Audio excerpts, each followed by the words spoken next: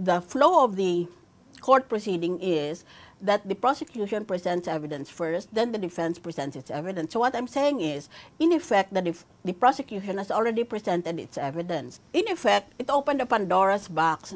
You can investigate anything, just say that eventually tomorrow you will present some piece of legislation.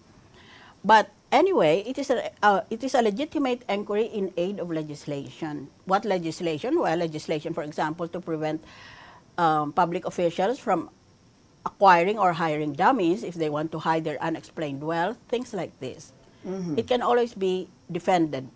So I'm strongly recommending that Mr. Binay, as the accused, or we call him in law the respondent, or just to use a very neutral term, a person in interest, as they say in the United States, as a person in interest, should present this evidence as well. Just stop maligning